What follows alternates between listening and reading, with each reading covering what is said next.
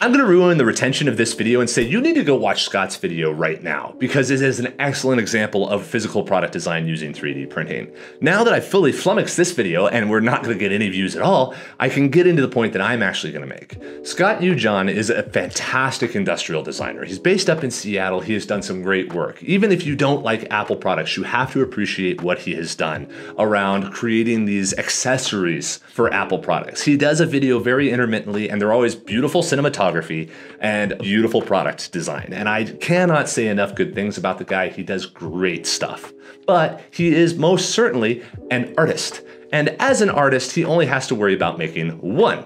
I am an engineer, which means that I have to worry about making 10,000 of those things after he designs it and says, hey, I want to make 10,000 of these things. So in this video, the engineer is going to get his say, and we're going to talk about how to actually optimize Scott's design so that it could be mass produced with printing if he wanted to put it in production. His videos get quite a few views. He should probably consider this just a little bit. But today we're going to talk about the iPhone DN40 dock.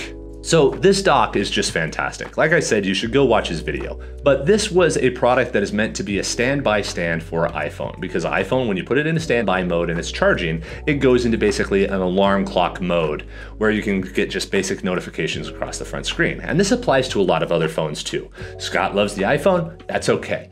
But the design of the stand is such that you're able to place the phone into it when you're going to bed. It mag-safes onto the stand itself. And then in the morning, you just pop a little button on top and the phone pops out and you grab it. It is a beautiful piece of product design and one that I would love to talk about in more context around industrial design, because Scott doesn't really explain it very much outside of, he wanted to do this. He did make it with overwork, where they wanted to create something that was reminiscent of old bronze style design that's very simplistic, based off of Dieter Rams and all the rest of this stuff. And the industrial design of it is great. It does a lot with very little. The function of it is fantastic. The experience and the ambiance of it is great. I can't gush too much about this because I really like this style of design. And this style of design is very enabled by 3D printing because they were able to print in 2 pieces something that would normally have to be assembled in 5 or 6 different pieces if it was made with traditional manufacturing. Having to sandwich together the top and the bottom and the place where the watch goes in and all the rest of that stuff, much of that is unmoldable as it is right now. But with printing, they could mass produce that product in a giant print farm like ours and not have to worry about the geometric constraints of it all. But there are some steps that they could have extended it further. The design of it as it is right now is okay. It is 2 separate pieces. You have the push out button, which is dropped into the top, and then you have the main body itself. Obviously, we're not printing the MagSafe chargers in any of this thing, so those would always have to be assembled down the line. But as to the design itself, it is designed to be printed up vertically with a little bit support underneath the ridge where the push button comes in. Now, if I was redesigning this product, I would try to find some way of printing it on its side or redesigning the push button to basically hang in the top slot so that it could be printed in place. This takes a lot more refinement and a lot more design optimization than they maybe had time to do, and you end up potentially with less crisp parts. The design of print in place features always relies on how well does a top layer fall onto a bottom layer and still have a smooth motion to it. It can actually be quite challenging and there's a lot of things to have to be done rather than simply modeling the part. But if they were mass producing this, while all the pieces could be fitted onto one bed, it is better if you can aggregate all the pieces into one single file and one single print. So if that push button could have been redesigned a little bit more in order to be printed as part of the main body, that would have been better. The other thing that I would recommend is that the design overall is perfectly set up to hide the fact that it's 3D printed. Many people don't like 3D printed layer lines, and that's a little bit incorrect because layer lines are very much like grain in wood, and many consumers really do not mind the layer lines. This is a stigma that exists mainly within the industry itself, not really within normal consumers themselves. 3D printing is not a bad process, it's simply different, but people consider it bad. That all being said, if you do not want the layer line texture, which Scott opted to go with in his video, you can actually apply something that's called fuzzy texture to the outside, which is effectively noise. This gives it kind of an orange peel kind of a look and can hide the layer lines very, very well. It's a low-cost way of doing it, although it does increase print time quite a bit. And in a system like ours, if you were like uploading this to Etsy or Shopify to have us print and ship to the customer for you, this isn't really an option because it's natively inside of slicing itself. We're working on that. We'll get to it at a different time. But the other option you can do is actually to CAD in this texture itself. You can put all kinds of slots and wobbles and swirls or whatever else it was, or even project the orange peel onto the part. This makes your STL really large, but again, creates a texture that hides the layer lines in it. From a business model standpoint, this is a fantastic product because this is an item that adds value to an existing item that people are already fans of. And it also shows a deep understanding of that item. You've got an iPhone in standby mode. What is a really cool case that we could create for that iPhone?